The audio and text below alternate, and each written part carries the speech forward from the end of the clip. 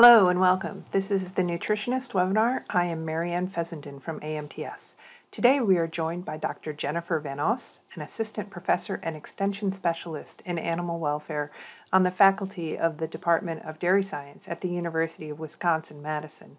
Dr. Van Os received her PhD in the Interdisciplinary Animal Behavior Graduate Program at the University of California, Davis, and conducted postdoctoral research in the Animal Welfare Program at the University of British Columbia. The research in her lab at UW-Madison focuses on understanding, evaluating, and improving the welfare of dairy animals from a biological perspective. Today, Jennifer will talk about managing heat stress to improve the welfare of dairy cows and calves. Please now enjoy Dr. Van Os's presentation, which was pre-recorded. Jennifer and our co-hosts join us for 2 live question and answer sessions, the recordings of which are appended at the end of this presentation. Hi everyone, I'm Jennifer Van Os, and I'd like to thank you for joining me today as we discuss managing heat stress to improve the welfare of dairy cows and calves. First, I'll start by setting the stage for what I mean when we discuss animal welfare. So oftentimes we talk about animal care, which are the various inputs that then affect animal welfare. So these inputs include the housing and facilities we provide, our management, and our direct handling of the animals. And these factors combine to contribute to the outcome of animal welfare. Animal welfare refers to the state an animal is in and what they experience objectively. So an animal's welfare can range on a spectrum from poor to good, depending on the context, or somewhere in between. So the emphasis of my talk will be on the animal welfare outcomes relating to heat stress. Heat stress is an important issue that affects the entire dairy industry, and it's both an economic and animal welfare concern that's becoming ever more prominent over time. So managing heat stress is a critical issue for the long-term viability of the dairy industry. In the US, it's estimated that costs relating to heat stress add up to approximately $850 million to up to $1.5 billion annually. But these estimates are several years old, and now the economic impacts are likely more. And this is because high-producing lactating cows are the most vulnerable to heat stress because of the metabolic heat they produce, and per-cow production levels have continued to increase over time. In addition, climate change models predict an increase in average temperatures in the coming decades, as well as more frequent heat waves, meaning the conditions that cause heat stress are likely to become ever more frequent in the future.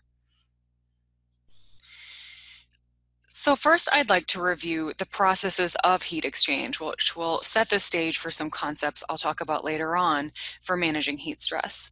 So cows, like other mammals, are homeotherms, meaning that they maintain their body temperatures within a narrow range under normal circumstances to perform various bodily functions. To maintain body temperature, they have to balance the heat they gain from their environment by releasing body heat back to the environment. And cows show a progression of different mechanisms to release excess body heat and to avoid gaining extra body heat. So it's a process of heat exchange. So what I'm going to show here is a diagram without units for the progression of body temperature from normal to elevated. So normal body temperature for cows is generally within the range of 38 to 39.3 degrees. So the line I'm showing here represents body temperature maintained within the normal range. When cows begin to experience heat stress, over time, they may be unable to maintain normal body temperature within this range, so we see core body temperature begin to rise. Eventually, if body temperature rises above normal, we begin to see negative production effects, such as reduced milk production as well as impaired fertility. And ultimately, if body temperature continues to rise, cows can even experience death in extreme cases. So cattle have a variety of mechanisms for reducing metabolic heat production. So this includes a reduction in physical and muscular activity during heat stress because these things produce body heat. So this manifests as decreased general activity levels, and that includes the expression of estrous behavior, which is in part what affects fertility during heat stress. In addition, the processes of feeding and digestion, particularly for ruminants, generates considerable body heat. For lactating cows, it has been estimated that they produce at least twice as much body heat when they are lactating compared to when they are not. And so when cows experience heat stress, we see a reduction in dry matter intake, reduced milk yield, and impaired reproductive ability. And these can actually be considered adaptive responses that cows employ to restore their thermal balance. Cows also dissipate heat back to their environment, and there's two different categories of heat loss. So the first category is what is called sensible heat loss mechanisms, or non-evaporative heat loss. So one mechanism is that cows conduct heat from the core of their body to the surface of their body through their tissues. There are also processes of convection through blood movement, as well as through vasodilation, allowing more heat to escape from the skin's surface. Cows also lose heat through convection in terms of air movement in their surroundings, and they can also conduct heat away from their bodies through direct contact with a cooler surface when they lie down. These mechanisms are called sensible because they occur in proportion to the temperature gradient between the cow and her surroundings. And this means that the rate of heat loss is reduced in warmer surrounding ambient conditions. In contrast with sensible mechanisms, there are also latent heat dissipation mechanisms. So this is evaporative cooling. And what we see is that water is converted from a liquid to a vapor form using energy that either comes from the animal herself or from her surroundings. Latent heat loss does not depend on a temperature gradient between the cow and her surroundings. So the different mechanisms that cows use that include evaporative cooling include increased respiration rate, which can escalate into panting, as well as sweating. When a cow's skin temperature increases because of warm ambient environments, this stimulates the peripheral thermal receptors in her skin, and this triggers these natural evaporative cooling responses, including these elevated respiration rates, panting, and sweating. Because these evaporative processes cause cows to lose moisture, cows then need to drink more water during heat stress. And so we see behavioral changes both for reducing heat gain as well as for dissipating heat when cows experience heat stress. So to reduce heat gain from the environment, cows will seek out sources of shade. And to dissipate heat, they will drink more water to replenish this moisture loss, and they will also spend more time near sources of water. So you will see groups of cows bunching near a water source even if they aren't drinking. And sometimes you'll see cows attempt to splash themselves or even wallow. And it's theorized that cows are attracted to the cooler microclimate near bodies of water. In terms of behavioral changes reflecting cows' attempts to cope with heat stress, we also see changes in their time budgets and lying time. Under normal or thermoneutral circumstances, cows are highly motivated to spend approximately half of their day lying down, and lying time is a common indicator of cow comfort.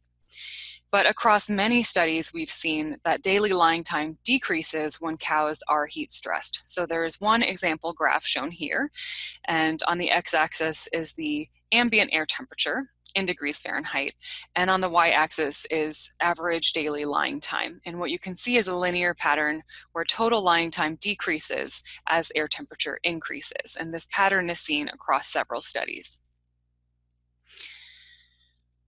The reason that it's thought that cows spend less time lying down is because when cows stand up, this exposes more of their skin surface area to promote convective heat loss. It's also theorized that in a standing posture, this increases the efficiency of respiration. So studies have found that the reduction in total day daily lying time is driven by a change in the pattern of lying and standing. So what this graph shows is the patterns of lying and standing, as well as the ambient temperature humidity index in the red, core body temperature in the thick black line, and respiration rate with the black circles. So when a cow is standing up, the orange bar is at 100, and when the cow is lying down, the orange bar is at 0. And what this graph illustrates is that while a cow is lying down, so the orange bar is at 0, we begin to see both respiration rate and core body temperature increase over time. And then when the cow stands up, where the orange bar is at 100, you can see that then body temperature begins to fall along with respiration rate. The reason that this effect on lying time matters is because lying is a basic behavior that's important to cattle. It's something they're highly motivated to do, and increased standing time is a risk factor for lameness.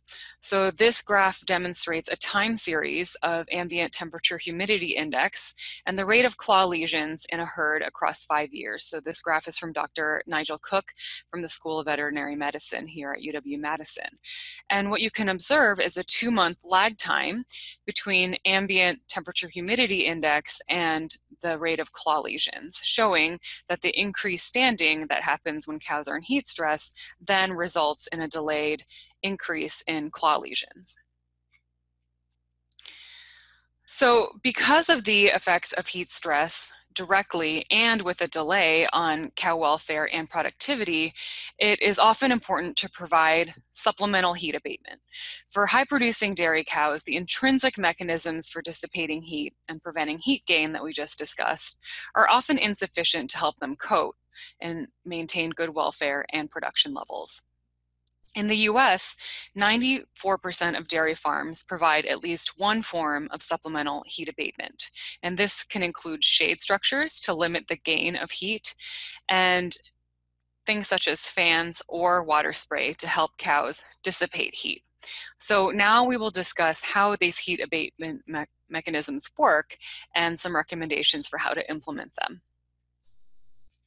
So the number one defense against heat stress is shade. And depending on the dairy's production system, this is either something that is included by default if cows are housed in a barn, or in other production systems, shade is not yet ubiquitous. But shade is absolutely critical to prevent cows from gaining additional heat. Shade seeking is part of the natural behavioral repertoire of cattle. So if we look at their natural history and evolutionary ancestors, shade seeking is something that is intrinsic to their behavior. And more recent studies have shown that cattle highly value access to shade. So preference studies have shown that cows prefer shade compared to being in the sun, and they even prefer shade to soakers that aren't shaded.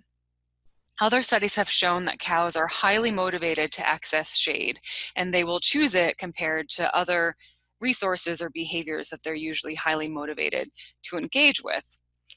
When shade is lacking, then other resources for dissipating heat, such as fans and soakers, will have limited effectiveness because this will be counteracted by the process of gaining heat from solar radiation. So providing shade prevents cows from gaining additional heat, and then other resources can further cool cows and help them dissipate heat. So this cannot be overemphasized too much. Shade is absolutely critical. Other heat abatement resources include water soaking and fans, and all of these resources require an initial capital investment when they're installed. And then fans and water spray also have ongoing energy and water costs that shade structures do not. So decisions have to be made about when to activate these resources.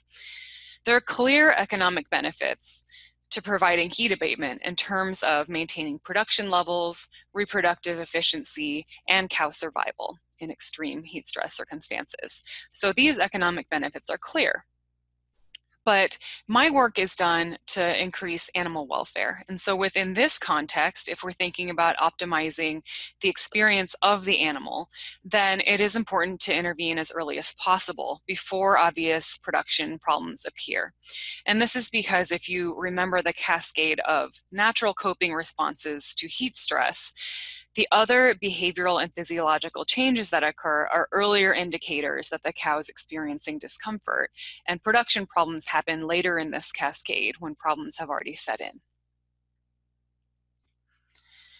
In our industry, it's common for people to discuss environmental indexes to represent heat stress. So one of the most common is the temperature humidity index, or THI. Of course, there are other indexes as well, but this is very well known.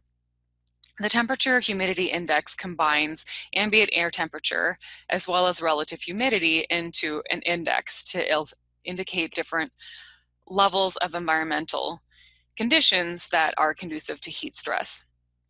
And many studies over the years have aimed to identify breakpoints or thresholds of temperature humidity index based on responses in cows' core body temperature, when milk production changes, somatic cell count, or mortality. So most often, a threshold of 72, or more recently 68, are used to represent when cows experience heat stress.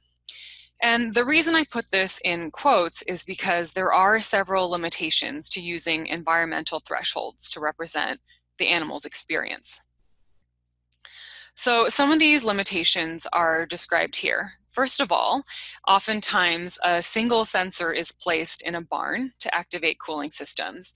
And oftentimes these don't even incorporate humidity, they're just based on ambient temperature.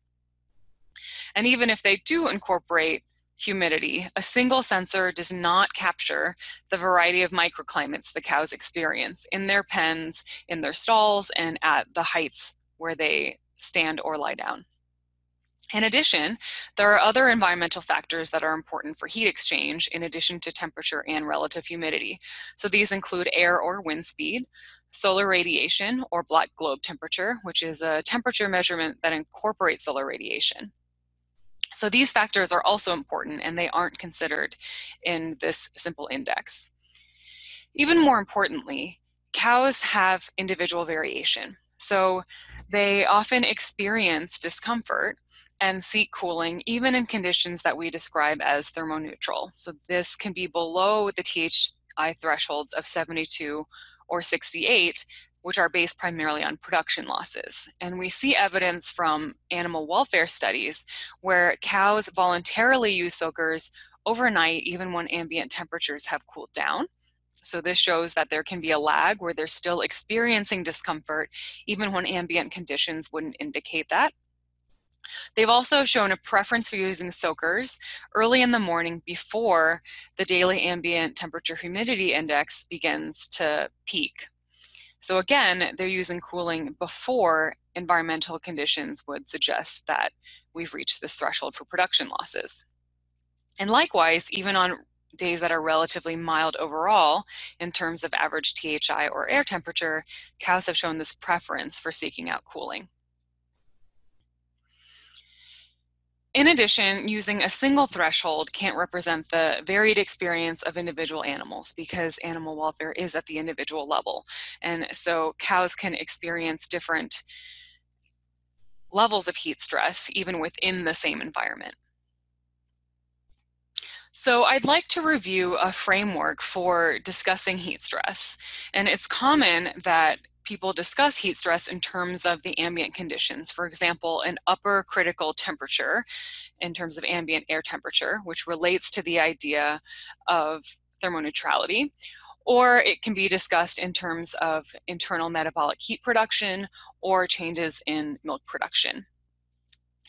In the last 50 years, many researchers have equated thermal comfort experienced by the animal with thermal neutrality and have defined heat stress as occurring above the upper critical temperature or else when production losses begin to appear. And many of these thermal indexes, such as THI, have been developed from models describing the relationship between environmental conditions and such cattle responses. So typically this focuses on changes in production.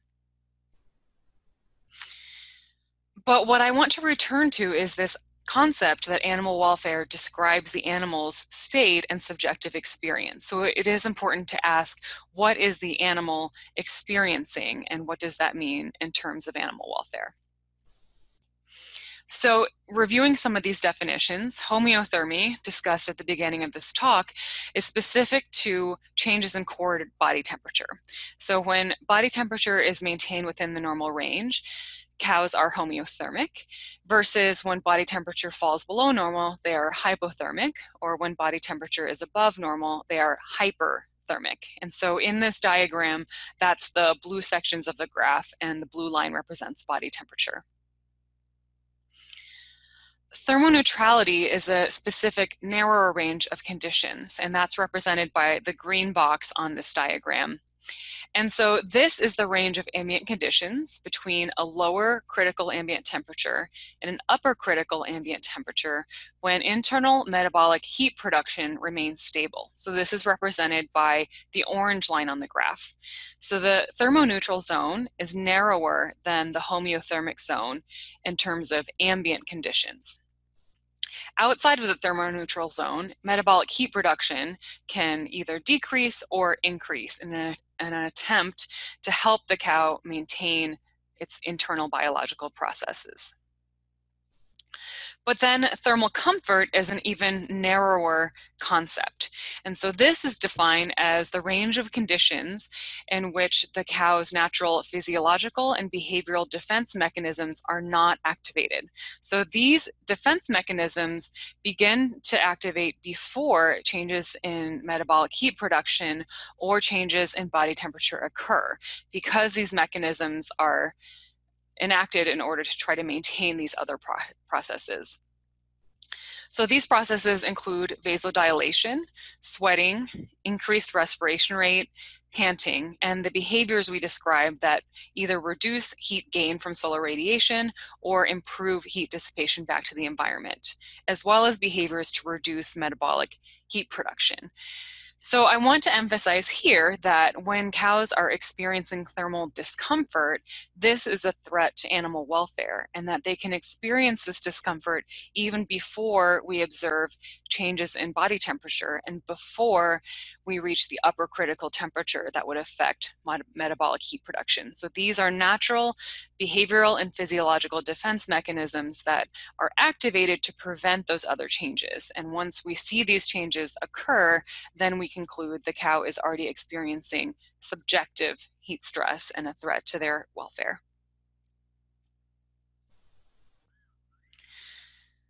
So as I mentioned earlier, it's important to consider that individual cows have different individual subjective experiences, and their welfare can vary even on the same farm. So different farms vary in their facilities and management, which are the inputs of animal care that affect welfare outcomes. But even within the same environment, individual cows can respond differently, depending on their breed, their level of production, their pregnancy status or health status, as well as their coat characteristics, such as the percentage of black color or their hair coat type.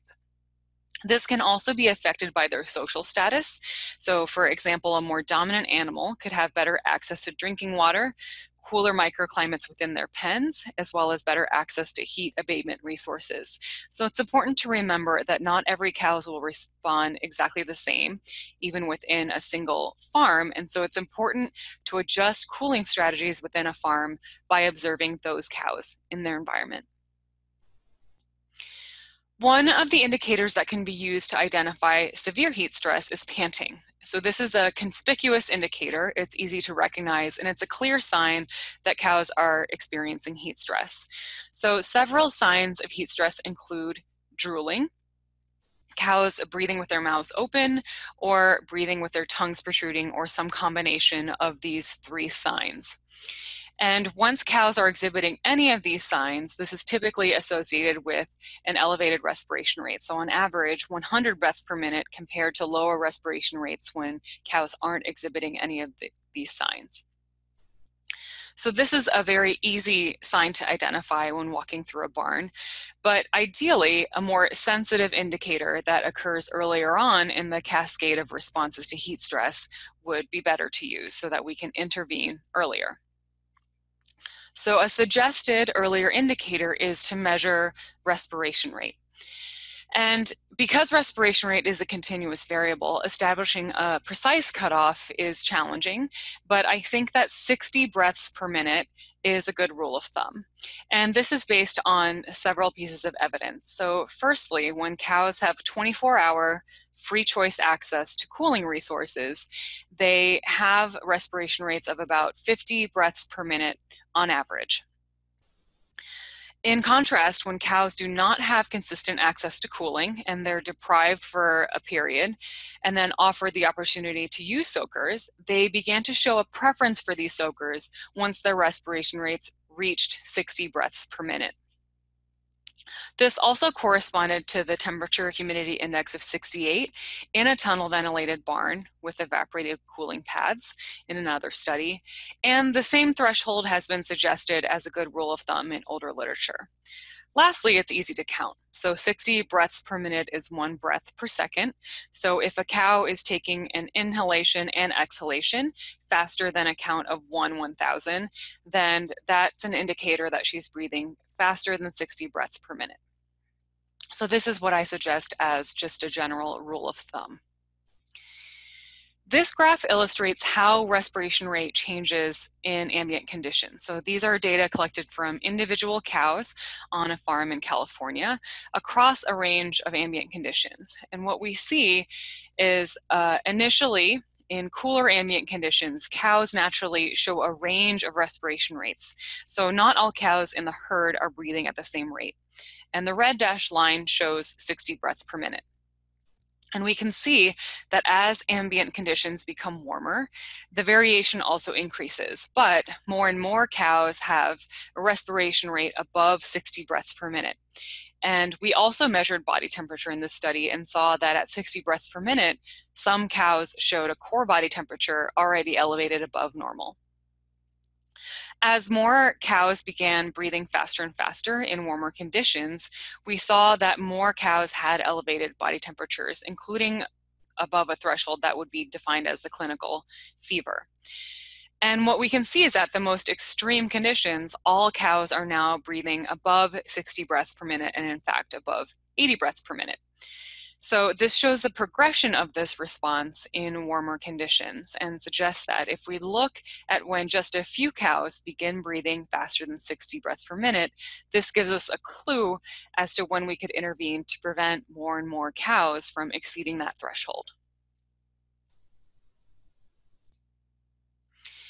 In terms of measuring respiration rate, studies have shown that this measure should be recorded at least every 90 minutes or more frequently, and that allows for tracking the changes in cows' responses in order to fine-tune the heat abatement that's provided. And this should be done during the peak heat of day, depending on the region. So this could start mid-morning and continue into the late afternoon to see if the adjustments to heat abatement is provided, whether respiration rates go back down, showing a cooling response. So now to discuss some of these heat abatement mechanisms, this talk will primarily focus on water-based cooling.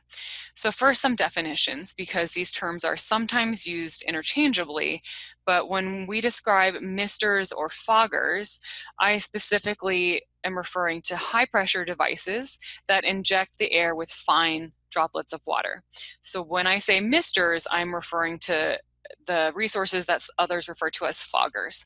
So the way that these function is that these fine droplets of water evaporate, and this results in a reduction of air temperature in the microclimate near the cows. So this provides indirect cooling by cooling the microclimate, and then cows breathe in this cooler air. This type of strategy works well in climates with lower relative humidity because this evaporation increases the relative humidity and therefore lowers the air temperature. When the relative humidity is already higher, for example, in climates in the US Southeast, then the air already has less capacity for water to evaporate. There's a reduced water vapor gradient, and that means that there's less potential to generate this latent heat loss. So even though it's not dependent on the air temperature gradient between the cow and the surrounding air, it is dependent on this water vapor gradient. In contrast, when I'm describing soakers, sprinklers, or showers, I'm referring to devices that emit low pressure spray that results in mostly coarse droplets that land directly on the cow. So again, misters refer to high pressure, small droplet spray, whereas soakers refer to these low pressure, large droplet spray patterns. It is important to note that all spray nozzles output a range of droplet sizes. So that means that even soakers emit some small droplets. And these smaller droplets function similarly to how misters would. And these smaller droplets evaporate in the air before landing directly on the cows. So this means that soakers also cool the microclimate just as misters do. And that's what's illustrated in this graph on the right, where you can see the microclimate temperature in a control treatment with no soakers, and then in a sprinkler treatment with soakers, where now the air temperature is reduced by having soakers turned on. In addition to cooling the microclimate similar to misters, soakers, sprinklers, or showers deliver mostly coarse droplets that directly wet cows. And when cows are wet directly, the energy from their body heat evaporates the water, so not just the energy from the surrounding air. And the cooling effect is enhanced when combined with high-speed air. So this could be from natural wind or from fans, which provide forced air. What I'm illustrating in these photos is that soaking can happen in a variety of locations. So on the left, we have feedline soakers. So that's a common location to cool cows so that while they're feeding, the spray lands on their backs. In the center photo, we can see the holding area for a milking parlor, and it's also common to soak cows there as they're waiting to be milked. And you can also see fans which force air over the cows' backs after they're wetted. On the far right, we have cows being showered directly in the milking parlor while they're being milked. And so this is an alternative location where producers could control how much their cows are sprayed while they're in this environment during milking. And the photo on the top illustrates a cow after receiving this type of soaking, where the green regions indicate cooler temperatures than the red regions. In studies with discrete sessions for spraying, similar to in the holding pen or in the parlor itself, we have found that this discrete spraying session results in a significant reduction in core body temperature. And this cooling effect can last even for several hours after the spray, depending on the circumstances. So in this particular drawing, in this particular experiment, the graph is showing that the spray occurred during a 1-hour session, which is shaded in blue. And then in the two lower lines, this was with high volume water spray. And you can see that body temperature fell during that cooling session and stayed suppressed relative to baseline for a while afterwards. Whereas when less water was used or no water at all, body temperature increased during that time and stayed elevated. Likewise, with feedline soaking, we also find significant reductions in body temperature. So with feedline soakers, the spray typically happens cyclically, where the water turns on and off throughout the course of the day, often not over 24-hour periods, but rather activated with a temperature threshold. So in the study shown in this graph, spray was offered over 24-hour periods. The dashed line represents normal body temperature, or the threshold above which would be considered hyperthermy, and the blue box indicates where cows voluntarily used soakers. And so they started using them in the morning, and this kept their body temperature suppressed throughout the day. So the red line indicates core body temperature when cows only had access to shade and not soakers, and it showed a circadian pattern where body temperature became elevated in the late afternoon and then reached a low overnight. Whereas when cows had access to both shade and soakers, body temperature stayed in the normal range throughout the day. This pattern can also be seen across different ambient conditions. And so here, summarized at the 24-hour level, again, we see a dashed line for the upper limit of normal body temperature. And then we have 3 lines for a control treatment with only shade, and then 2 different sprinkler treatments with different amounts of water. And then average core body temperature on these different days. So when cows did not have access to soakers, then on the warmest days, their average body temperature exceeded normal. Whereas when they had access to soakers, this kept their body temperature in the normal range, even on the hottest days. So many studies have demonstrated similar effects on keeping body temperature suppressed as well as maintaining production. And so models of US production losses from heat stress have estimated that these losses could be $1.5 billion a year or more when cows are provided with only shade, which is important for combating heat gain, but these economic losses are greatly reduced if soakers are provided. So across studies, soakers have been shown to improve both feeding time and dry matter intake during conditions of heat stress, and have also improved milk yield, restoring them to close to normal, even in warm conditions. An additional benefit of soakers, which has not been discussed as commonly, is that these may help to deter insects and flies. So besides cooling cows, soakers have been shown to reduce behaviors that are associated with fly avoidance in cows. And this is presumably because the water itself deters the insects from landing on the cows.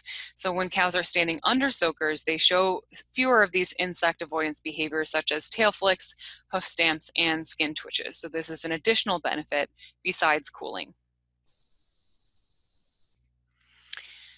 In some regions, there is a concern about soaker use, which is the water footprint, because most dairies typically soak their cows using potable water, and the amount that farms use varies widely. So water footprint is a sustainability concern for much of our industry. And the recommendations for how much water to use for soaking cows can vary greatly. So there are many existing recommendations, but they need to be backed up by empirical research. And until quite recently, evidence was lacking from peer-reviewed studies done on live cattle. And instead, more research was focused on heat exchange models. So the first question about soaking recommendations is, how often should cows be soaked? And studies have found that the coat typically takes somewhere between 14 to 16 minutes to completely dry after being sprayed, regardless of how much the cows are soaked. But drying occurs faster under warmer or windier conditions. So in higher ambient temperatures or with higher wind or air speeds, then cows will dry faster, which means that they should be soaked more frequently under those conditions. So therefore, as a minimum recommendation, cows should be sprayed every 15 minutes or more frequently to provide them with consistent cooling throughout the day in hot weather. A second question is how much water to apply with each spray. So there are common rules of thumb, very similar to this one, indicating that the proper degree of wetting cattle is to thoroughly soak their backs, but to not allow excess water to run off their sides. And earlier research that had been done on the right amount of water to apply used models and simulations, and there were very few studies on live cattle to evaluate the effect of different amounts of soaking on their behavioral and physiological responses, indicating heat stress. So the reason that this type of recommendation had come about was because it was really focused on only applying enough water to provide for evaporation. And this is because latent or evaporative heat loss does not rely on a temperature gradient between the cow and her environment. So the focus was on wetting the cow and then turning off the water so that evaporation could occur after the water was turned off and as the coat begins to dry. And I will return to this point momentarily. Another reason that recommendations have often indicated that water should not drip off the cow's sides is because many people have speculated that excess water would be associated with the risk for mastitis. It is important to note, however, that no studies have found a direct link between the practice of soaking cows and mastitis. Instead, we see that somatic cell score and mastitis incidence are both higher overall in the summer season, regardless of what kind of heat abatement is used.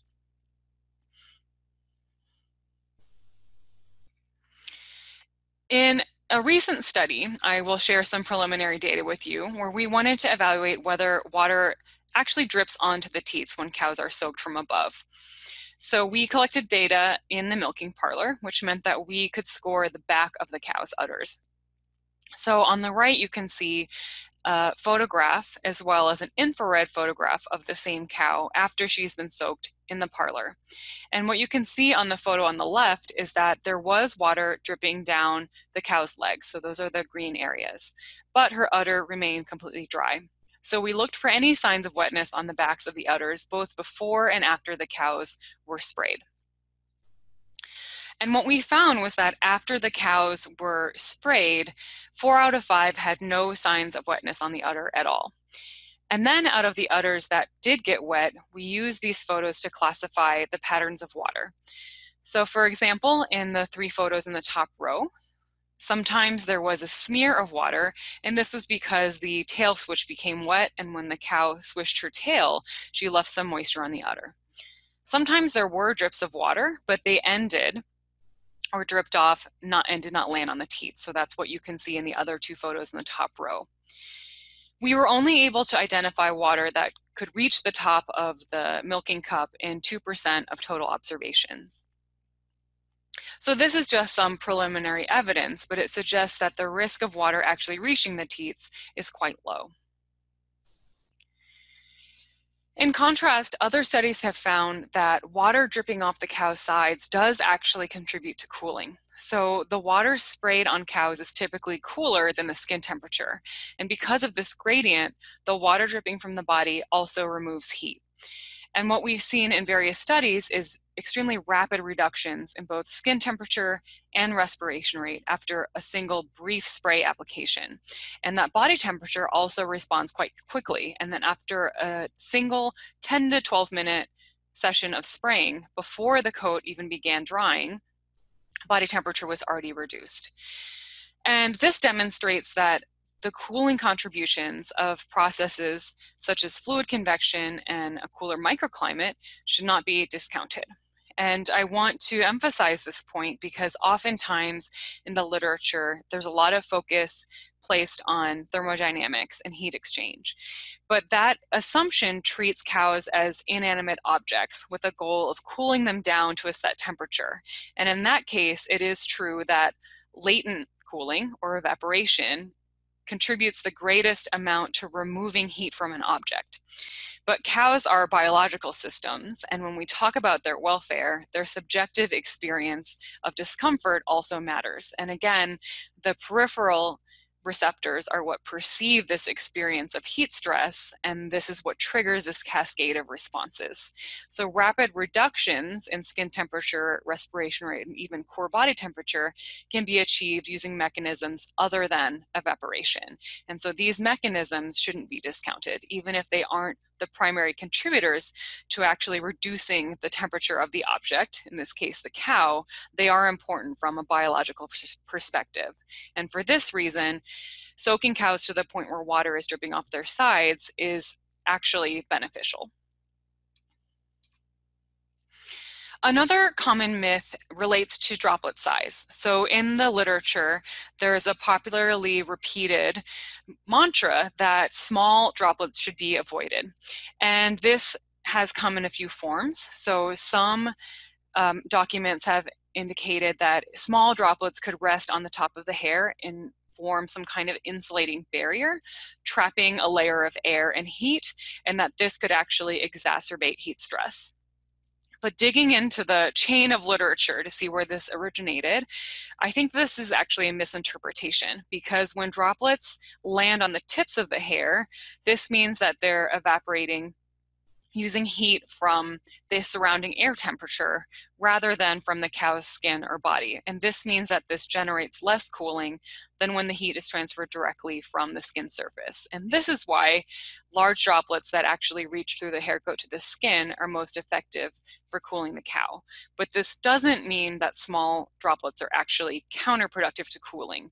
And again, all nozzles emit a range of droplet sizes, and those small droplets can be beneficial for cooling the microclimate and causing evaporation as well. In one study, we directly evaluated droplet size. So we controlled for the flow rate that the nozzles output while varying the average droplet size. And we found there was no difference in cooling in either direction when we controlled for the amount of water. The take-home message from this point of the talk is that when we're making decisions about how much water to use to cool cows, the goal is to use the water efficiently. So what this means is that if we're balancing our goals of helping cows cope with the heat effectively and the amount of water that we're using, we want to make sure that enough water is applied to generate effective cooling. If too little water is applied, this is ineffective and therefore is not an efficient use of water. At the same time, after a certain point, continuing to apply more water leads to diminishing returns for cooling. And so it's important to balance these concerns. In lower humidity climates where both soaking and misting are effective, if using soaking, you also achieve some of this evaporation in the air and cooling the microclimate. In this type of climate, what we've discovered is an optimal volume is approximately 3 liters per spray application. And when this is done at the feed bunk, each spray application can cool 2 to 3 adjacent cows at the feed bunk. This should be applied at least 4 to 5 times per hour with a maximum time of 15 minutes between sprays. And the frequency should be increased in warmer or windier conditions. So these recommendations will need to be adjusted based on the region, the climate, as well as the responses of cows on specific farms. One problem for water use efficiency is that on many farms, the soakers run on a timer cycle even when cows aren't present. So what I'm illustrating in the photo on the left is cows on a dry lot dairy in the western US. And you can see in the foreground that the soakers at the feed bunk are activated, but the cows are all in the lying area of the corral, standing or lying under the shade. And so the soakers will continue to activate based on a timer even if the cows aren't present. A potential solution to save water in this type of scenario is to use more advanced technology to sense when cows are present and only activate the spray when they're there. So a commercial example of this would be the Cool Scent system by Edstrom. So here it's illustrated at the exit of a parlor where it activates when cows walk through and not when there are no cows present. So these types of devices are slowly being released commercially and have become more accessible, although price can still be an issue. Another consideration is the combination of cooling resources. So even with soakers activated on a timer, one way to improve the use of soakers by cows is to provide shade where the soakers are located. And as I mentioned earlier, shade enhances cooling by preventing heat gain, not only to the cows themselves, but also the water pipes. And this allows for cooler water temperature and a greater gradient between the water and the cow. Studies have found that when cows have a trade-off, so they're forced to choose between shade or soaker, such as in this photo, they preferred the shade. And so that means that if a cooling resource, such as a soaker, is unshaded, cows' use of this resource will be much more variable because they prefer shade. In other studies, when cows did not face this trade-off, so for example, if the feed bunk is shaded, then they showed a clear preference for having soakers compared to not having soakers, as long as these resources are combined. So these graphs just illustrate this concept. So in the control treatment on the left, cows were provided with only shade, and the hours per day shows how long they spent in the feed bunk area. And when they were provided with soakers in addition to shade, they spent more time in that area taking advantage of the cooling on those hotter days. So they were getting cooling benefits from standing at the feed bunk. And likewise, on the right, it's showing the percent preference for a feed bunk with soakers compared to one without. So 50% would represent chance, or the cows using both equally and not having a choice. And then you can see that the dots are above that line and that the magnitude of that preference increased on warmer days. Another alternative potentially for saving water would be conductive cooling beds. So several research studies have investigated installing chilled pipes under the cow's lying area to recirculate chilled water. And this would conduct heat away from the cows when they lie down on the cooled beds. In some of these studies, there's evidence of reduced heat stress, such as lowered body temperature, when these cooling beds are provided. But right now, these are only experimental, and they need assessment in the real world, including economic assessment. Another challenge with these cooling beds is that they do not restore lying time, and neither do soakers. So at the beginning of my talk, I discussed how cows spend more time standing and less time lying in warm weather. And even when these cooled beds are provided, cows do not spend more time lying in them comparing to when they're not heat stressed. And likewise, when soakers are provided, even though they're effective for reducing body temperature, improving feed intake, improving milk production, etc., cows do not spend more time lying down. Instead, when there are soakers available, cows spend more time standing at the feed bunk, both feeding and standing without feeding. So in the graph on the right, what you can see is the number of minutes during the different hours of the day that cows spent standing at the feed bunk when they only had shade, which is the gray bars, or when there were soakers installed at the feed bunk, which is the blue bars. So cows spent substantially more time standing, even if they weren't feeding. And this can be an issue because increased standing, particularly standing on concrete and when there's wet flooring, such as when the area has been soaked, are all risk factors for lameness. One thing that we are currently investigating with a PhD student in my lab, Kim Reuscher, along with Dr. Nigel Cook, is how high-speed air over the lying area affects lying time, with the idea that higher speed air may take advantage of cows' natural behavior for seeking out cooling and promote better lying times. In addition to cooling lactating cows, it's important to remember the other age groups on the farm. So there has been a growing body of evidence that heat stress in dry cows affects their own future productivity, fertility, and immune function, as well as the performance, health, and survival of future generations, and that these effects carry over not only to the gestating calf, but future generations as well.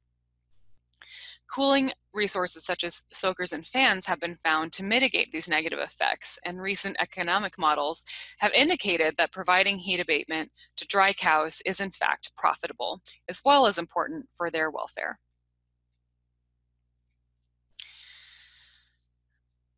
For heifers and pre-weaned calves, shade is also recommended as an important resource. So ideally, if possible, a shade structure blocking at least 80% of UV light would be provided on top of hutches if calves are housed outdoors, or shade from trees in addition to the hutches themselves. In terms of other types of cooling, there has been less research to date on the welfare benefits of cooling young cattle. There was one study that evaluated soakers provided to 10-month-old beef steers that had no previous experience with this type of cooling resource. And this study found that they, like lactating cows, preferred feed bunks with soakers compared to feed bunks without, especially when ambient conditions were warmer. And based on this type of evidence, we predict that young dairy calves would probably also seek out cooling. In our lab, my PhD student, Kim Reuscher, has been investigating ventilation in calves housed in outdoor hutches. So the concept is that when calves are inside of a hutch, they can be releasing body heat into that enclosed environment, which can potentially exacerbate heat stress inside of the hutch. Depending on the type of hutch, the hutch itself can provide shade, or if it's somewhat translucent, it could result in a greenhouse effect where the hutch also accumulates a warmer ambient temperature. With pair-housed calves, this could potentially be exacerbated with more than one calf spending time inside of a hutch. So with the increase in popularity in pair and group housing, we wanted to investigate these various factors as well as potential solutions for reducing heat stress in calves, such as providing hutch ventilation.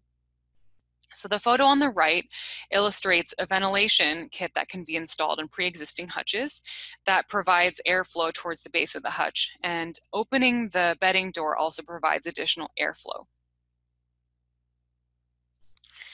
In a study we conducted last summer, we had 32 pair house calves, and so they had access to 2 hutches.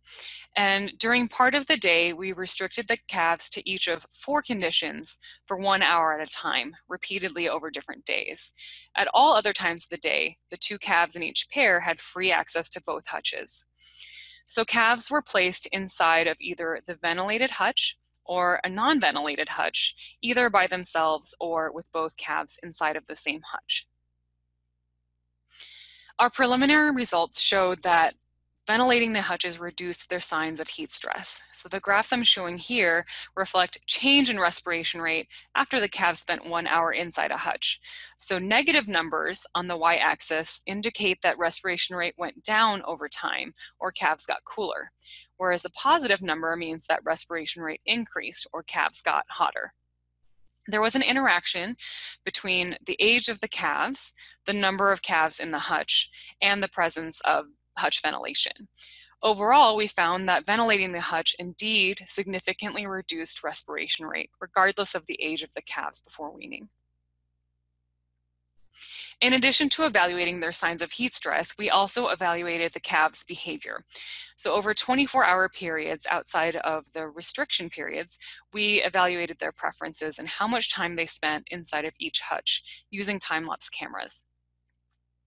The subset of data here is preliminary data on 20 of the pairs of calves, and we found that they showed a significant preference to spend time in the ventilated hutch, and they spent over 2/3 of their time during the peak heat of the day from noon to 5 p.m.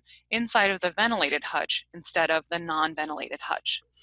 The graph on the bottom expands the preference out across these 20 pairs, and the dashed line represents 50% or chance, meaning the calves spent equal time in both hutches. And the blue bars illustrate the time spent in the ventilated hutch, whereas orange indicates the time spent in the non-ventilated hutch. So what you can see is at the individual pair level, most pairs showed the preference that was found at the group level.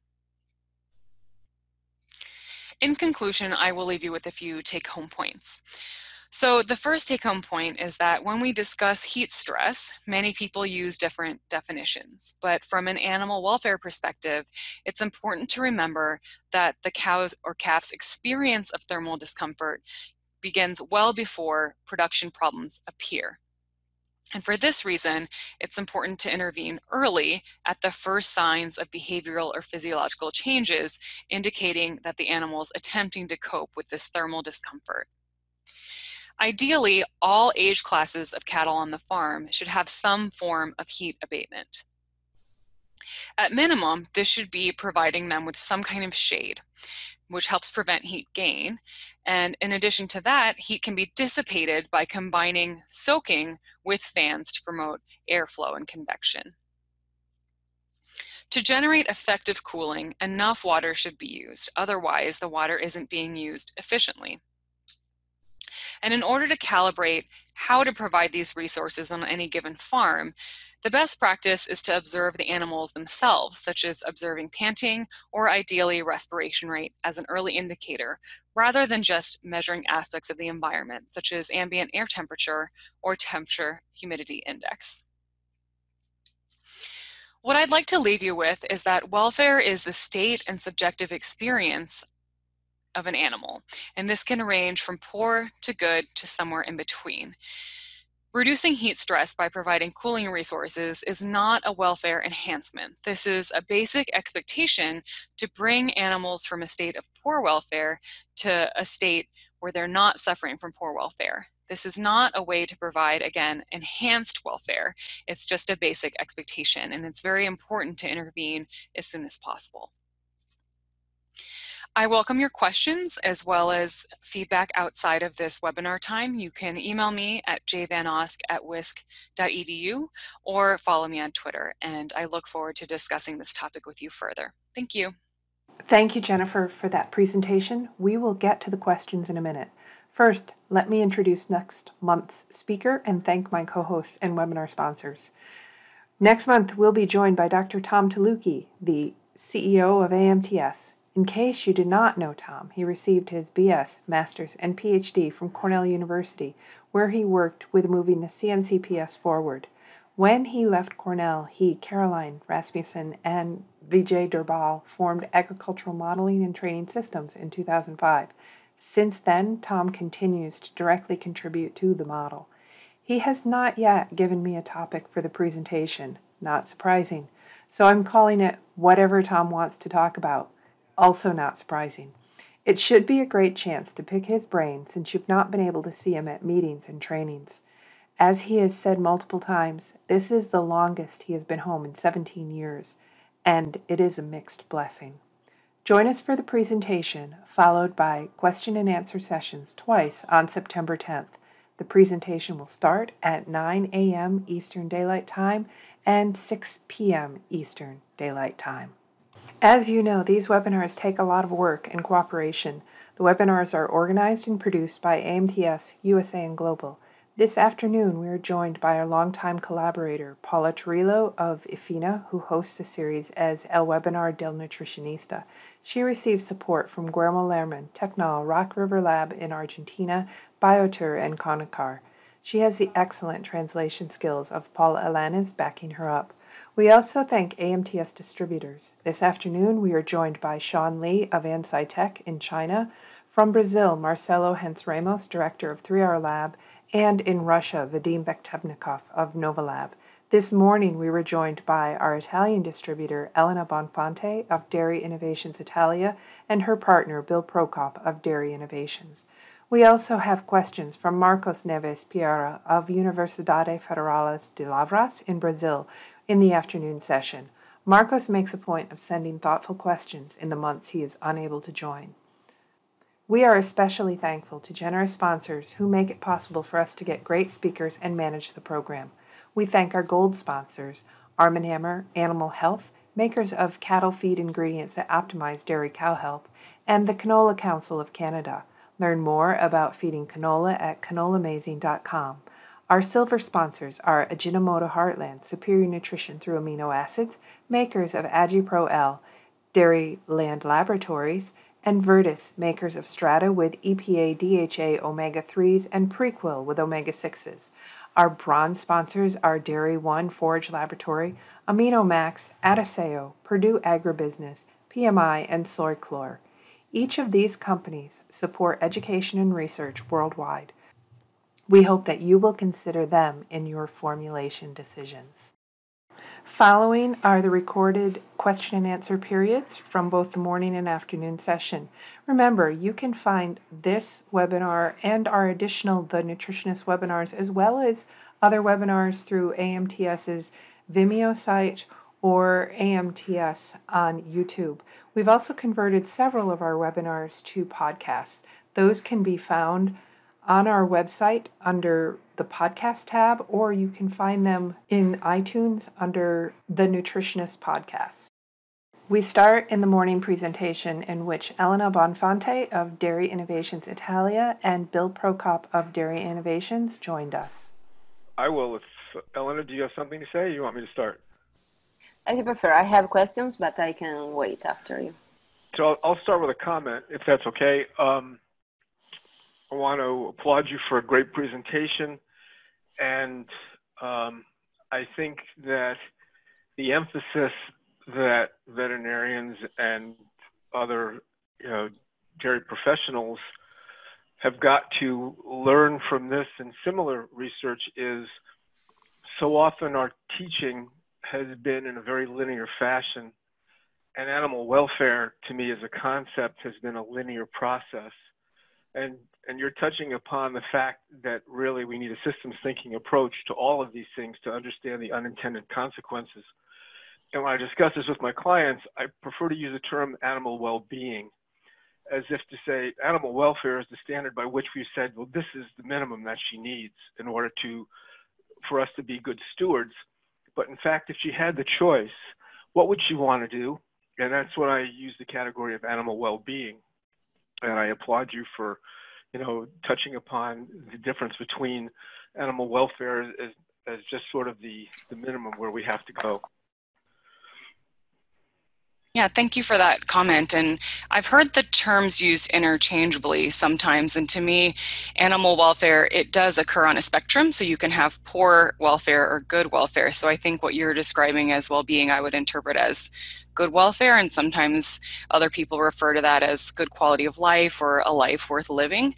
But I think it's important to emphasize we want to do more than the bare minimum, and that it's important, as you said, to think about these unintended consequences. Oftentimes, we're emphasizing intervening to prevent these production problems, but what the animal's experiencing can occur before those problems manifest, and it's important to consider how that's affecting her.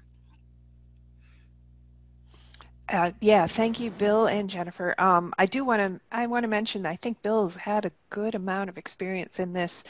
I remember going through the creating some educational slides on the model, and he helped me quite a bit in the environmental part of this. So I appreciate having him here today and working with us on this. I'm going to ask a quick question, and then we'll go to some from Elena. So one of the questions is the ventilation in the hutches forced air or natural air flow? And I'm going to add to that and to say, if it's just natural air flow, is there any plan to do a study with the addition of forced air? Mm-hmm. Yeah, thanks for that question. So in the particular experiment that we conducted, it is just natural ventilation and natural air exchange. There has been very little research on cooling calves, especially with airflow.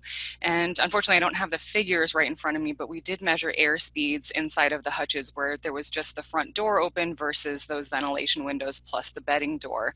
And surprisingly, the air speeds weren't that high, yet the calves showed that preference. There was that effect on the respiration rate, and even where they were lying in the hutch, they tended to lie with their noses right against those windows. We do not have plans to conduct a study with forced air, but I know that there was a recent study at the University of Florida that should be published soon where they provided fans to group house calves, and we're also looking at how this affected heat stress and where they laid in the pens. And so I don't have information from them on what kind of air speeds they were generating, but I think it does demonstrate that the animal's behavior isn't random. So the patterns of behavior that we see in adult cows, it makes sense that even as they're developing calves, that we can see this behavior where they do prefer to lie where there is more airflow, but I think a lot more research needs to be done. In those pair-housed calves, do you see effects of lay into, I'm wondering about these calves over here that seem to lie in the sun or the non-ventilated hutch. And so we're still working through the data. Actually, what I showed here was just a subset during the hottest part of days on 20 calves. We actually had 32 pairs, and we collected data across multiple weeks of life over 24-hour periods, but it's just a bit time-consuming. So within pairs, we didn't necessarily classify dominance. We did look at competition during milk feeding times. And what we found was actually there was very little competition, and we are hoping to classify how much time the calves chose to spend together. So there was one previous study in Canada where they classified how much time the calves spent inside the hutch, outside the hutch, and how much of that time was together. And they found that about half of their time was spent inside of a hutch, and within that half of the time, 80% was spent together. So I think that actually reiterates why this maybe isn't the ideal way to pair house calves, but it is a feasible option for people to get their toes wet with calf pairing. But because the calves choose to spend a lot of time together, this was actually why we were worried about heat stress, since two bodies would be inside one hutch. Okay, thank you. Elena, would you like to ask some of your questions? Thank you, Marianne. Thank you, Jennifer, for the great presentation. And I think the timing is correct now. I'm in Italy, and we are experiencing a lot of heat stress now. So my question is related with the beddings, the stalls. You were mentioning the cooled mattresses before. So here in Italy, they are not very used or common. And so we have different kind of beddings. Do you have data or experience of which is the best during summertime for the stalls, like sand compared to straw? There is any difference in animal behavior preferences? Mm. if any? Off the top of my head, I don't know about seasonally, but just in general, cows have shown a stronger preference for sand compared to other bedding types, and that inorganic bedding is associated with better somatic cell counts.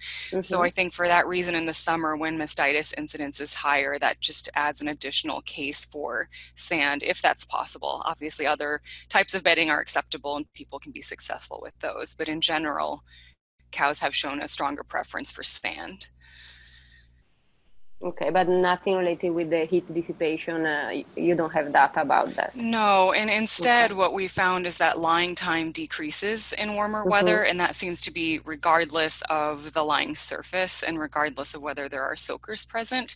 But actually, since I recorded this webinar, we have collected some preliminary data from this summer, and we think we are seeing a significant difference in lying time when there are higher air speeds. So compared to when it's just natural ventilation, when we add fans over the stalls, we're seeing about a 45-minute difference in lying time on average, and that's not even Mm-hmm. considering on hotter days that magnitude may be greater. Okay. Another question. So here in Italy, we have some production that has to, follow some specific rules like Parmigiano Reggiano, and they can milk, I'm talking about the 2X, so they milk twice a day. And there are farms where the soakers are only present in the milking parlor, for example, not in the feed alley.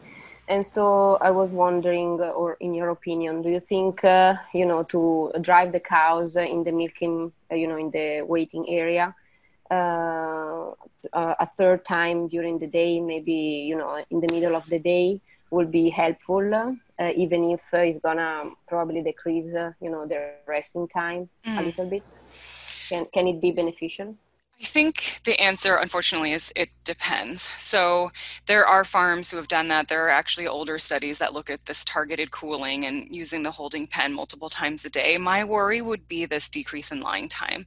So if I visited that farm, I would want to measure how much time the cows are currently spending lying down, and I would also want to measure indicators like respiration rate and body temperature if possible, because it could be that you can generate enough cooling with fans or other strategies that I would not want to further sacrifice lying time and force the cows to stand and go to another area of the barn.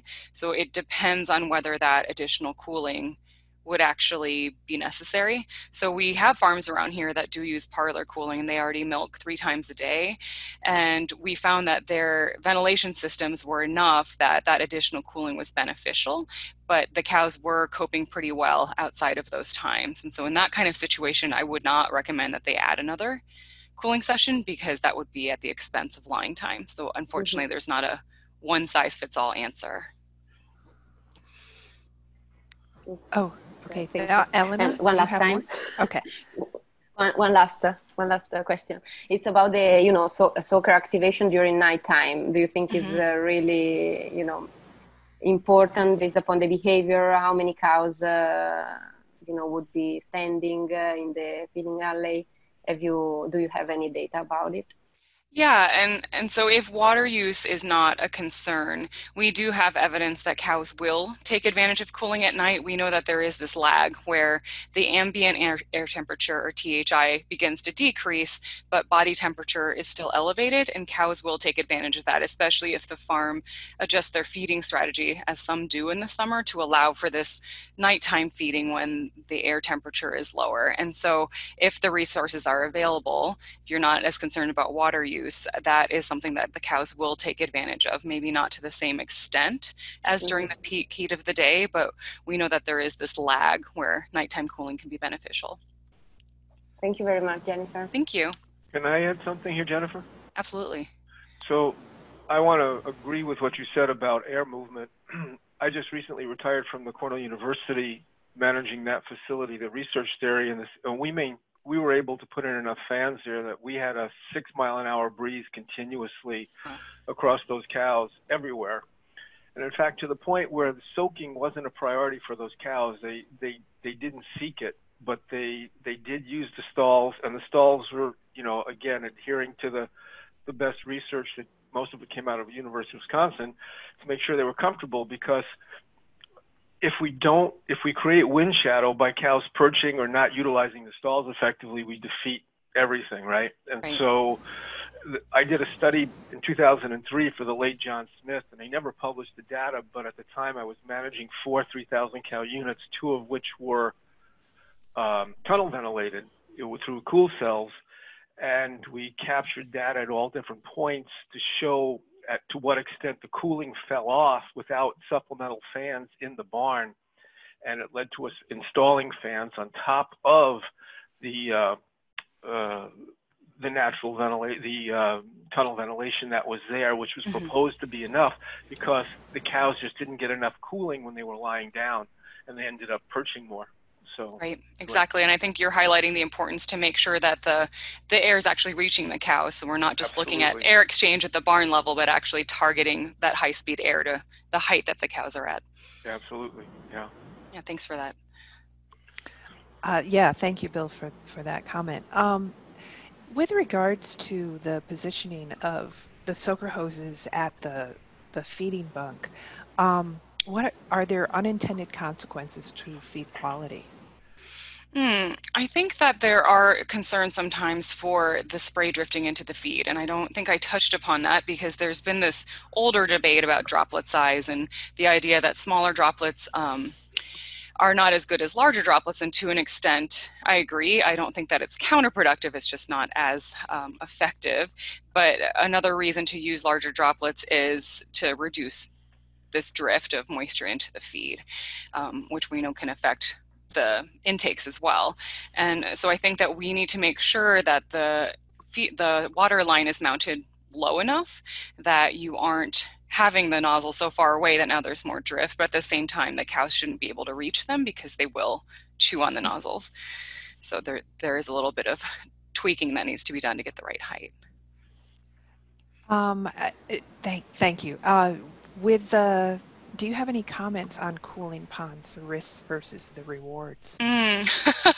Yeah, so when we talk about natural behavior, obviously cows will take advantage of it. You know, they would love to wallow, but I think a lot of producers aren't comfortable with that because of the risk to milk quality. So a lot of times there are trade-offs when we're talking about animal welfare versus animal health in some aspects or environmental quality, and I think that that's an example of one of them where, yeah, I think the cows would greatly enjoy that, but that might not be the best for udder health and as well as for environmental quality.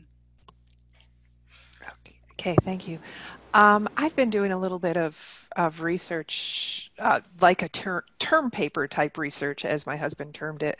I've been writing a few articles on the environmental effects of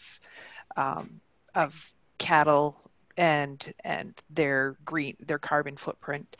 You touched a little bit upon the water usage for cooling. Do some of the data that puts X number of gallons of water on milk production on cattle, are they incorporating cooling water, or is it strictly intake? I actually don't know the answer to that, and I think part of the challenge is that it's hard to know how much farms are using for cooling, and so I have gathered limited data from a couple papers, and the answer is that water use for cooling is highly variable, and there's not a lot of data on how much water farms are using for that purpose, and some are actually recycling water, whereas others are using potable water, so it's a bit hard to quantify, so I'm actually not sure of the answer there. Okay, thank you. That's just, I think water is the next topic. I've I looked at greenhouse gases, I looked at the use of byproducts, and water is sort of my next subject on the horizon. I have an older graph. Unfortunately, I didn't include it in this presentation, comparing the amount of water that cows drink, the amount of water that's used for soaking, and the few studies that have quantified it, and then the amount of water that's used for other purposes. And the largest water use is things like cleaning the parlor, whereas the amount of water that cows drink or the amount of water that's used for soaking is a lot less, but especially in areas with a drought. So when I was a graduate student at UC Davis collecting a lot of these data, we were unfortunately in a 6-year drought. So at that time, really, every drop counts. And so I think it really depends on your region and the resource limitations of where you are. Okay. Oh, yes. So thank you. Let's see. Bill, Bill and Elena, I'm looking at my questions and I am out. Do you or Elena have any further questions or comments? El, you go first, or do you want me to? No, go ahead. So I wanted to emphasize something that you showed there as new technology, the idea of using pulsed water on the exit side of the parlor, for instance, for really soaking the cows. We developed our own back in 2003 at those dairies I was working on, and I encourage clients to consider that the payback on these units is not determined yet, but it's got to be worth every penny, because the cows went back, totally cooled off, and dry matter intake improves virtually immediately. And so all the benefits that you highlighted there, you know, I think can't be overemphasized. And that's a great way to control the use of a pulse of several gallons of water. And I think the cows enjoyed it. Yeah. And there's been a little bit of studies about this idea of the voluntary cooling, kind of like what you alluded to. I know University of Kentucky, maybe last summer or the summer before, adapted this technology and actually put it in the pen. But I agree with you that if you put it at someplace like the exit lane, you don't get cows who become kind of addicted and use more water than you want. And I know that they are adapting this technology for the feed line as well. And there's more universities looking at targeted cooling in the pen using similar kind of technology, and hopefully that is becoming more and more economically feasible. Actually, here in Italy, there is a farm that have used or installed those sensors in the feeding area. So yeah, they are being more sensitive also to water usage and also in order to reduce the costs, of course. Yeah, that's great. Yeah, because one of the costs of water is not just the availability, but dealing with the fact that you have an effluent surge now that you got to get rid of, right? Yep. So that's a very real cost to any manager or owner. Exactly. So another factor here that I think needs to be looked at, and it's anecdotal, but I don't think there's any research on it, is the fact that the type of bedding may have more impact than we realize, not from the body contact, but from how much gets thrown around and incorporated into the hide, into the hair coat. Because at the Cornell facility, the only sand that was available to us was basically what I call confectioner's sugar, quality sand, very fine. And it was wonderful. The cows loved it. But anytime I had to clip a cow for surgery, which fortunately was very seldom, other than elective, the amount of sand entrapped in that hair coat was astronomical. I mean, to the point where you had to bathe her before you clipped her. Otherwise, you destroy the clippers. And I'm wondering, in that instance, how much that worked against the water cooling the cow, because if you didn't wash all that sand out, you weren't actually getting to the skin right away. You were creating a layer of, if you will, I'm envisioning this, a micro layer of mud, of sand percolating with water percolating around it, but not necessarily soaking down into the skin the way you would expect if it was just clean air. And I don't know if that had an effect or not, but it would be interesting to sort of to look at the coats and see how much is trapped in different environmental settings. And it may only have been in this case. I haven't done a study or anything like that, but it made me very aware of the fact that my girls were sand laden. Okay, and so for what it's worth. Yeah, they're dust bathing. Well, basically, and you didn't see it, but it was happening. Okay, in other words, it was just in the course of them lying and using the bed. I mean, sure, they throw stuff around, but usually it's more feed. And flies was not an issue because with a 6-mile-an-hour breeze, a fly couldn't survive in there. It was impossible for them to land. They just got swept out. Yeah, and I don't actually know the conductive properties there. That's an interesting phenomenon. Yeah. So anyway, I tossed it out there as an observation, and at the time I recognized it, but the more I'm thinking about it now in terms of heat stress, because my girls typically didn't care about the water. And I just said, well, maybe it's because the air is moving so fast, but maybe it was a combination of the fact that they weren't getting the benefits of the water, or maybe it was making things worse. I not quantitated, okay, because the milk production did not drop during the warmest days to the point where you'd say, oh, these cows are really heat stressed. So there was enough air moving that I felt cocky or comfortable that we had it under control, because to lose more than 3 or 4 pounds of milk was rare. Okay, so they did well. And I think your observation about the fact that the cows would stay under the fans rather than the soakers is very interesting, because I like the idea of understanding the cow's natural history and her natural behavior and working with that rather than against it. So we have found in many studies that cows will voluntarily use soakers. They'll learn to, but that their first instinct is to seek shade and to seek the high-speed air. And so that's why in our more recent studies, we're really trying to take advantage of that to promote lying time. So it actually doesn't surprise me that that's what you observed. And it sounds like your strategy of that really high-speed air was working well. Yeah, and I encourage it, but again, the limitation on many dairies now is not just the cost, but also the availability of the electricity to support the fans. Because in many cases, the grid will not allow them to have any more than they have. And so that's a limitation, obviously. But again, for all the reasons you said, the feed getting wet, the perceived risk of mastitis from the soaking, but just anytime you throw water around in a barn, there's problems that we create. It's just as in the parlor if it's used wantonly, okay, without purpose and direction. So it's one of those things that it was gratifying to see that the air seemed to be the primary driving force, no pun intended, that kept those girls comfortable. So anyway, no science there, just an observation. You should run a study, Bill. Yeah, at Bologna. Of course. Of course. All right. Well, for lack of any more questions, Elena, do you have any? No. All right. Terrific. Elena, always wonderful of you to join. I appreciate profoundly the thoughts you bring from an Italian perspective. You have some different things that you're dealing with there. And Bill, like it or not, I think you're going to become a standard panelist now. So thank you always for your contribution. And we will now finish with the question and answer session from the afternoon with Paula Torillo from Argentina. Now going to open up the floor for questions.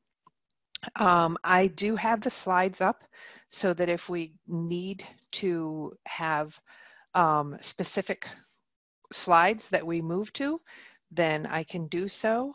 In the meantime, I'm going to say hello, Dr. Vanos. Hello, Paula. Hello, Paula. So if you want to go ahead and unmute yourselves and greet. Paula, do you want me to go first with questions, or would you like to?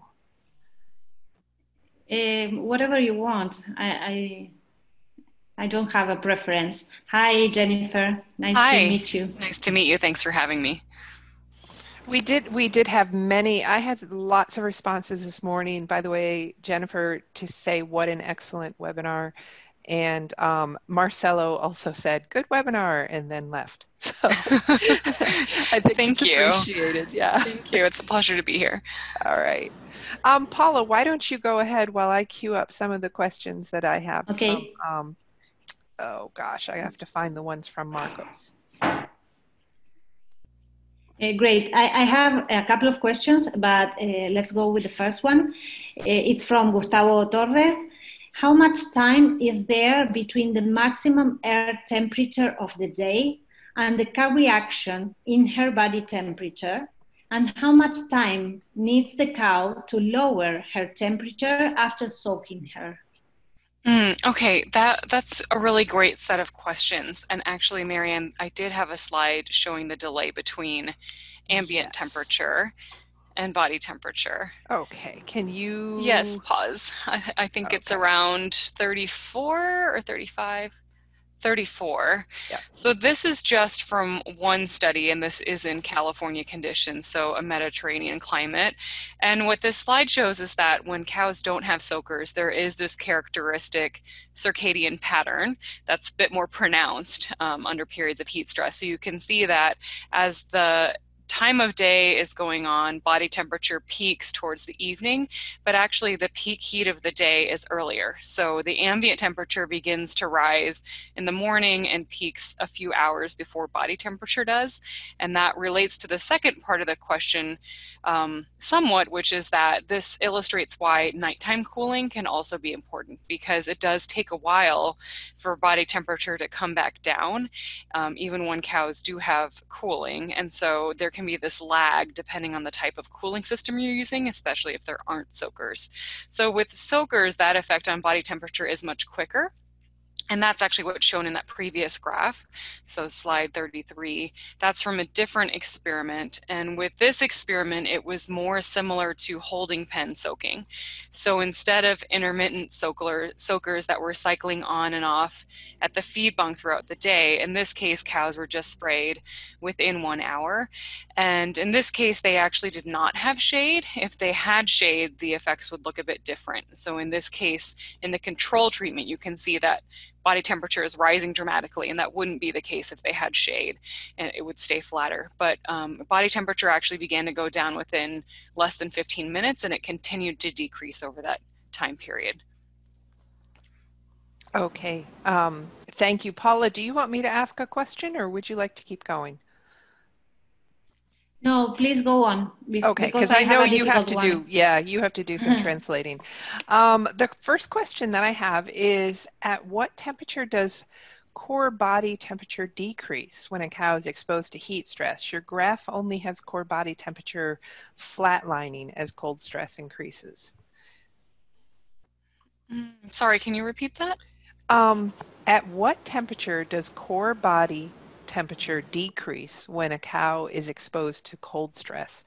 Your graph only has core body temperature flatlining as cold stress okay, increases. I see. I think they're talking about the conceptual diagram towards the beginning, where I lay out thermoneutrality versus core body temperature and that sort of thing. So that was deliberate. This is a conceptual diagram, and I actually didn't put any units on the bottom. So even though with thermoneutrality, there is an upper and lower critical temperature within which metabolic heat production is stable, I didn't put those temperatures there because that will depend on the age of the animal and other factors. So is she lactating? Is she not? That will actually affect the upper and lower critical temperature. So for young calves, their lower critical temperature is much higher because they're not producing as much metabolic heat. They have more surface area to mass ratio, and so that's why there's no units. And I also cut it off because this was from a review chapter that I wrote that was really focused on heat stress. So for the purpose of this presentation in that chapter, I wasn't talking about cold stress, so I apologize that that information isn't there. So it's not actually that it flatlines, it's that the graph is cut off. Okay, all right, yes, thank you. And I know, yes, you're right, the factors are pretty complex in terms of cold stress, maybe more so than heat stress. Yeah, and I guess the take-home point I wanted to make here is, again, I recognize it's an incomplete figure because we're really focused on heat stress, and cold stress, of course, is also important. But the take-home message is that there are these critical temperatures that have been defined, which affect thermoneutrality, but then outside of that, of course, there's also homeothermy, which is their ability to maintain their body temperature. But what my focus is on is really animal welfare. And what I want to reiterate is this concept that was defined even 50 years ago, which is that thermal comfort is an even narrower band. So when we're thinking about the subjective experience and well-being of the animal, they can begin to experience discomfort even before these other physiological changes, and that can also really vary from individual to individual, even within the same environment. And that's why it's important to try to assess at the animal level and not just draw conclusions based on cutoffs relating to ambient temperature or THI. Oh, okay, thank you. I'm going to start with some of the questions that I have from Marcos Nevepiera. His first one is, do you think that when animals are starting to show signs of heat stress, like panting, excessive sweating, and increased respiration rate, has production and reproduction already possibly been penalized? He's questioning and wants your opinion on, he's not sure if thermal discomfort starts long before the production problems appear. So where would, or one of these slides, didn't you discuss that there's a difference between comfortable and when it starts to affect production? I think that's actually a little bit back, maybe even earlier slides. I think it's maybe around 10 or 11. Okay, I'll start there. Yeah, maybe it's 9 actually. Okay. Okay, I'm sorry. Could you go back to 10? So it's actually my little tiny diagram up there in the upper right-hand corner. So again, this is unitless because it's meant to just be conceptual, but I would consider both sweating and changes in respiratory rate to be relatively early indicators.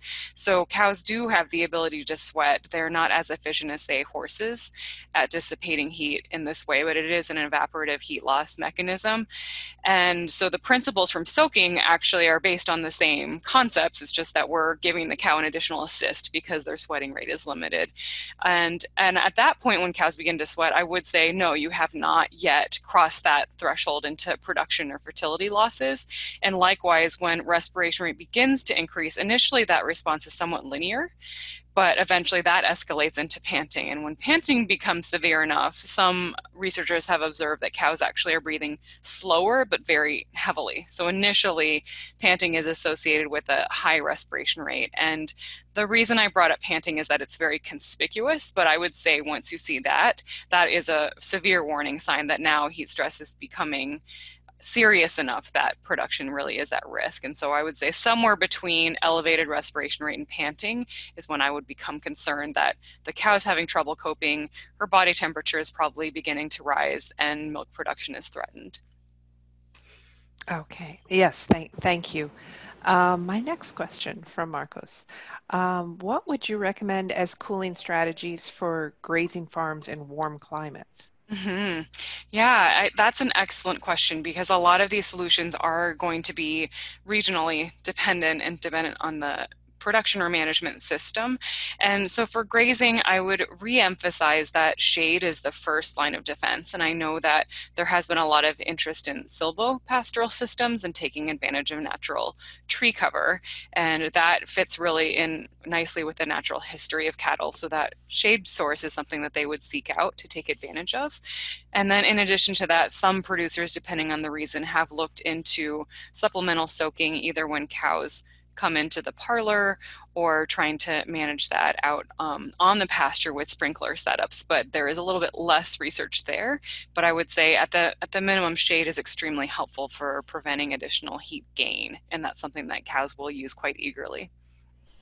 Okay, so I have more questions. Paula, I don't want to be a question hog. Do you have more that you would like to ask at this point? Yes. Okay, go ahead. Yes. Okay. I have 2 questions that are related. I will read both of them. The first one is from Beatriz. She wonders, when THI exceeds the threshold, but cows have shade, while we don't see cows panting, just some cows with a high respiration rates and some salivating. And Victoria asks, which is the percentage of cows with a respiration rate over 60 that indicates that the need of soak or something, some heat abatement? Yeah, so in answer to the first question, actually the definition of panting depends on the researcher, but the one that I use includes the salivating, actually. So if a cow is visibly drooling or salivating, that is a sign of panting. So sometimes cows are breathing heavily with their mouths open or their tongues extended, but it doesn't have to be all three of those signs. And actually, if they are drooling, I would consider that panting. And in one study, maybe from about 3 years ago, they looked at the association between each of those three signs and respiration rates and found that all three, whether they occurred separately or together, were associated on average with respiration rates of about 100 breaths per minute. So it does indicate that heat stress has progressed to a point that that's a warning sign. In answer to the second question, that's a really excellent question. Unfortunately, I don't have a really good answer. We were actually trying to collect those data this summer, but because of COVID, we had to cancel our research plan. So next summer, we are conducting a study across different dairies in Wisconsin, where we'll be able to record respiration rate in every single cow in the high producing pen, and we'll be able to say then what's the sample size needed to say this pen is experiencing substantial heat stress. And so right now I would say it's more of a common sense judgment. So Marian, if you wouldn't mind scrolling down, I have a graph with a bunch of little cartoon cows all over it with respiration rate. Yeah, it's number 28, yes. And so what I'm trying to illustrate here is these data were all taken from a single pen of cows just over different days.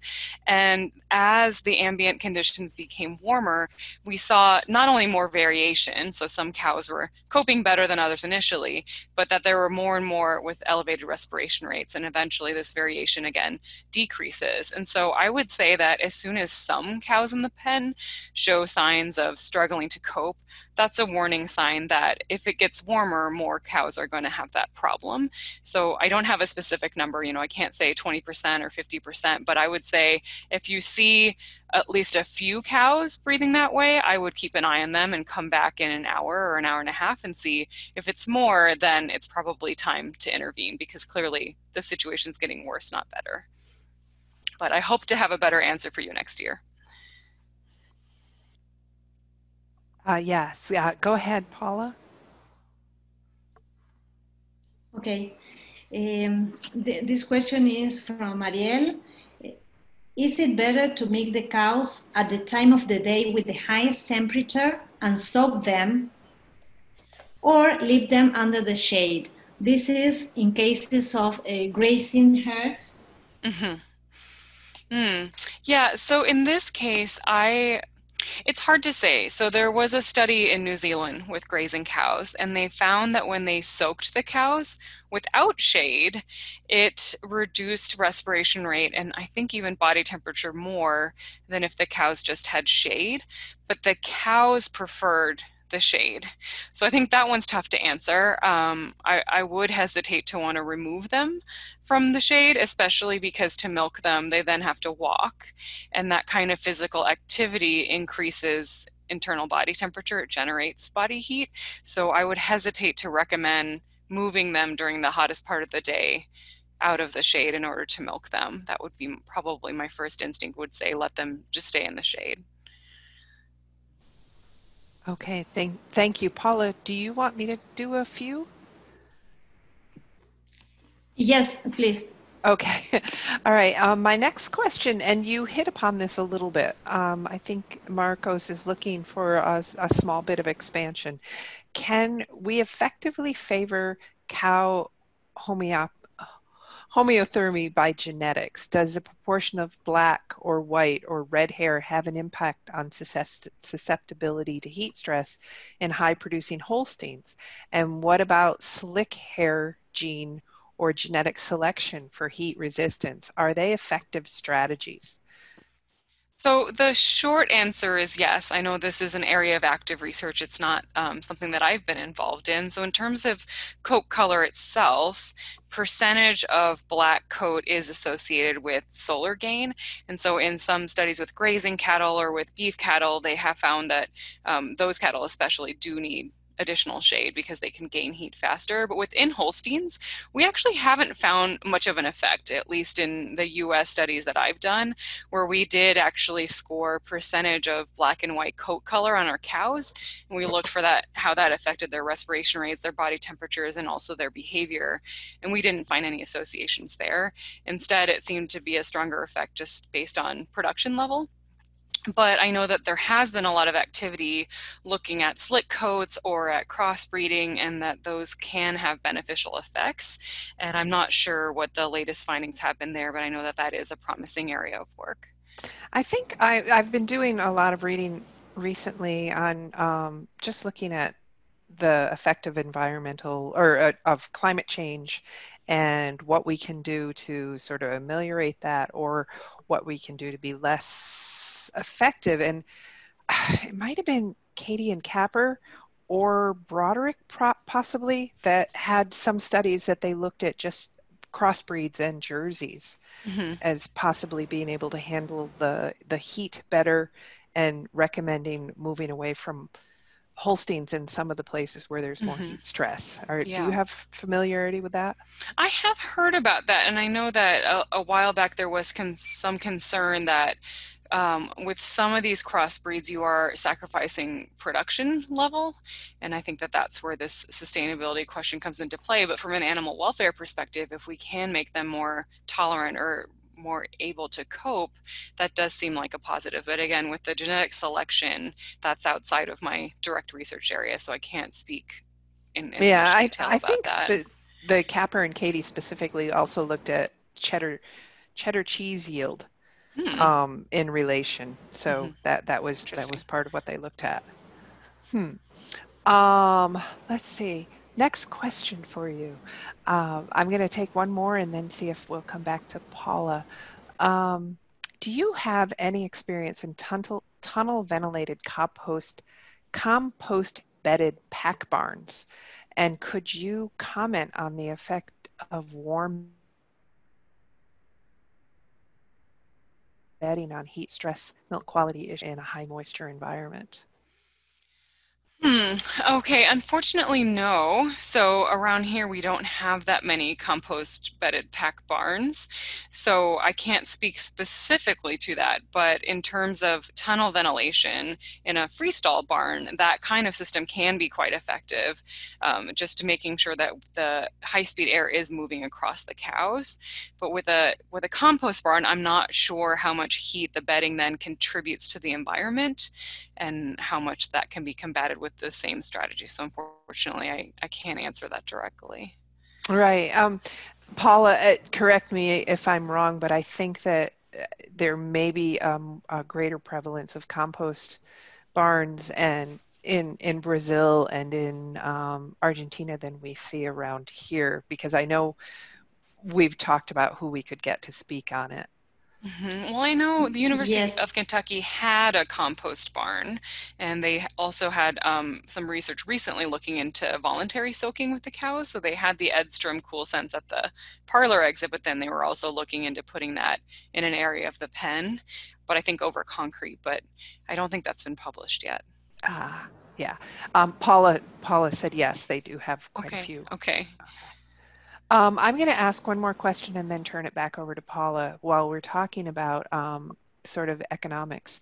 If you had to make an option between either buying fans or a feed bunk low pressure sprinklers to a naturally ventilated freestall barn, which would you spend the money on? Or would you, and this is interesting, or would you buy neither if you could not have both? So I think it really depends on where you are. So when I was in California, I was really focusing on soaking. But after moving to Wisconsin, I've been really pleasantly surprised at how well some cows can manage on certain farms with just the fans. And so we did a study where we were looking at soaking in the parlor itself, not in the holding pen, and there were no feedline soakers. And on the hotter days, the cows could use that boost, and I think those parlor soakers were really beneficial, but a lot of times the ventilation systems in the barns were keeping the body temperatures within the normal range well enough. So I was really pleasantly surprised to see that. And with our current work, which actually I have some preliminary results now that we obtained since I recorded the presentation, we did find a difference already in lying time. with just natural ventilation without the fans over the stalls, and then supplemental fans providing over 300 feet per minute of air directed at cows at their lying height, we're finding a difference of about 45 minutes in additional lying time on average. And we are still analyzing and digging in to the relationship with weather, but we would expect on hotter days that that difference would be even more because of the reduction in lying time we normally see in hotter weather. So at this time, I would say, at least in our climate here, that those fans are extremely important, not just for cooling the cow, but for promoting lying time and mitigating that risk for lameness, which is also a serious welfare problem. So that's, I wouldn't say this is one size fits all. I don't want to prescribe this for every farm, but I have found that in some cases fans can work fine without that soaking, but it's going to depend on the farm. Mm-hmm. Yeah, this morning, for those of you that weren't there, we had Bill Prokop talked about how his experience at the Cornell barn with quite a considerable mile per hour wind of about, what did he say, 6 miles per hour was very effective at cooling the cows and keeping them lying down more. So, and that was, as he said, it was strictly anecdotal. Paula, would you like to ask a question? Yes. Yes, I'm here. Okay, so I have one question from Santiago. In the case, in a herd, we have just shade, but we can take the cows to a refreshing pen. How many cycles of soaking and ventilation would be ideal for those cows? So he's talking about like a targeted cooling session outside of milking time? Or, yes. Okay. Outside. Okay. Actually, I think a similar question came up this morning. And so my answer would be, before doing that, I would measure the respiration rates in the cows to see if that's necessary. Because in taking them for a targeted cooling session, that comes at the sacrifice of the rest of their time budget. So with grazing cows, we know they already spend less time lying down than indoor house cows, which is not necessarily a bad thing because the surface they're on is also more compressible than concrete. But they also have to spend so many more hours eating in order to get their daily intakes that whenever you take them away from that, it gives them less time to do anything else. So before I would stop them from eating or lying down, I'd want to know, is this really necessary? And then if I did take them for a separate cooling session, what we were recommending is that enough water is applied to substantially reduce those respiration rates and body temperatures. The recommendations I have in this presentation were based on intermittent feedline soaking and not this holding pen soaking. But I think that I had said something like 1 gallon per spray application, assuming that the spray could hit 2 to 3 cows at a time. And then you want to spray them again before their coat's fully dry. So at least every 15 minutes or more frequently. But in terms of that length of the cooling session, I would want to limit that to less than an hour because we want to minimize force standing on concrete. Okay. Paula, do you have more questions? Yes. Okay. This is from Danielle. Which is the value of relative humidity to decide between buying sprinklers or soakers? Mm-hmm. Okay, and actually before I get to that, I was still thinking about your previous question, and I did want to add that in a couple of other studies, which I didn't show here, we found that if you can only do a brief spraying session, even if you just spray them for about 10 or 12 minutes with a continuous spray of high volume, low pressure soaking, that can actually generate a cooling effect that lasts for maybe an hour and a half afterwards. And in New Zealand, they also found that a continuous spray not allowing for evaporation in between also kept body temperature lower for I think like 4 hours. So it depends on the climate. So that is an option. And to answer this current question, one thing to distinguish between is the misting versus the soaking. So sometimes those terms are used interchangeably. So when I say sprinkling, I mean the same thing as soaking, but I know not everybody does. And so I think that misting has limited effectiveness unless you live in a low humidity climate. So like the US Southwest or more arid regions like that, it can help. But what that does is it cools the microclimate, and then the cows breathe in that cooler air, and that has limited effectiveness because in essence, you're manipulating the THI. Whereas when you soak the cow, now you're adding multiple mechanisms of cooling. So there's the evaporative cooling where the water is converted to vapor using energy directly from the cow's body heat. And then there's also that fluid convection where the water drips off the cow in addition to cooling the microclimate. So now you have these two additional cooling mechanisms that misting doesn't provide. So I think that misting obviously uses a lot less water. So if you're in a region that has a drought, you can conserve water that way, but it has limited effectiveness. Okay, Paula, before you ask your next one, I have one that was related. This was from Marcos. He just said that the belief that the small droplets induce an insulating barrier, and he's amazed how that spread around the world. Yeah. Is it because it started out in maybe drier climates where they thought that they were doing that? I know I used to run a greenhouse, and this was the way you cooled off your greenhouse, was you would mist and you would basically create an air conditioner. And so maybe they were applying things from other industries to, let's put the cows in a air-conditioned greenhouse. I traced it back in the literature because I had heard that recommendation actually from a lot of engineers as well as animal scientists, where it was just getting repeated over and over. But I don't think that can happen unless you actually have like a fluid film on top of that air layer. So with the droplets, when you have droplets landing on the end of the hairs, I traced it back in the literature all the way to what the first source that I could find. And all that author had said was the effectiveness is limited because then the droplets on the hair and not on the skin, which means that it's converted to vapor using the heat from the environment rather than the heat from the cow. So it essentially it's like microclimate cooling. So like you said, with the, spraying in a greenhouse, you're reducing the air temperature in the microclimate, but you're not getting that evaporative cooling directly from the cow. But somehow I think that got lost in translation, and it turned into not just that it's not as effective, but it's somehow counterproductive. But when the droplets are landing on the cow, it's not forming like a fluid barrier, it's evaporating, and there's uneven coverage. So I don't believe in that myth, and I know it keeps getting passed around, but I don't buy it. Good. Well, thanks for elaborating on it. Paula, I'm so sorry. I'm sorry to have butted in. Go ahead. Okay. The question is from Christian. He wants to know if you can help us with some guidelines about diet composition to reduce heat stress.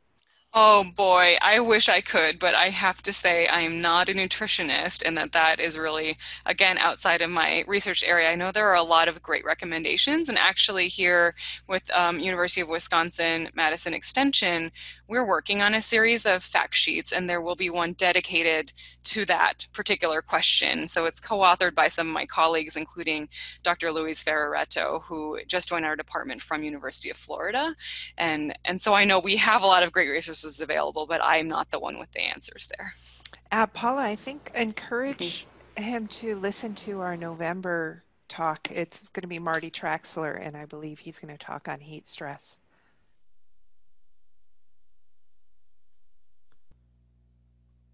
Okay. Paula, did you have more questions? No, I don't have any more. Thank you very much. Thank you so much. It was a pleasure. I have one more question that I'm going to ask. Let me find it. Okay. Assuming the goal, and you touched on this a little bit ago with another question, the goal would be the smallest amount of water per cow per day without penalizing the effectiveness on the control of heat stress. What would be the most efficient water usage cooling system for a naturally ventilated freestall barns in a humid region? Yeah, in a humid region, that's where soaking can be really helpful, because then you're really taking advantage of the evaporative and the fluid convection mechanisms, since there isn't as much of the potential for for misters or those kinds of techniques. But again, it would be hard to say because we would have to do some troubleshooting. It's not one size fits all. So I think that an engineer would be able to give that farm an answer based on heat exchange. But when we're looking at cows as a biological system where they also experience animal welfare issues, if you're trying to promote comfort in the cows, you're probably going to want to intervene earlier than if you're just looking at pure heat exchange and trying to get the cow down to a standard operating temperature. So I actually can't give a minimum amount, especially with the caveat that the research that I was doing was in a low humidity environment. So I hate to give a cop out, but I can't actually give, a magic number with that scenario. It's better than just pretending. Yeah, and so I think that, with this farm, whether it's real or hypothetical, we'd have to go and do some in-person troubleshooting. It's the same thing with fans. We can provide guidelines, but you have to be there to see, are they angled correctly? And so with the soakers, likewise, can they get away with just holding pen soaking where they're only being soaked 2 or 3 times a day, or do they actually need soakers at the feed bunk? So that answer is going to depend on how often you spray, where you spray, and how much water you deliver at each time. So I don't have a magic number. Well, Jennifer, thank you so much. It's been a real delight working with you. I don't have any more questions. I believe Paula is out of questions on her end. Again, and we had thanks from many people who attended and saying that it's a topic of great interest to the global dairy industry was Marco's parting words. So thanks so much for having me. It was really a fun conversation, and I apologize that I can't always give a magic answer, because a lot of times you have to look at your cows, and it's the power of observation and troubleshooting. But thank you so much. It's been a pleasure. Well, thank you. And yes, as Bill said this morning, it's great to elevate it just from the bare minimum of cow welfare to cow care. So really appreciate your work that you're doing in that area. Thank you. So thank you, Paulas, for joining us, and thank you everybody who attended. Thank you. We'll talk to everybody next month. All right.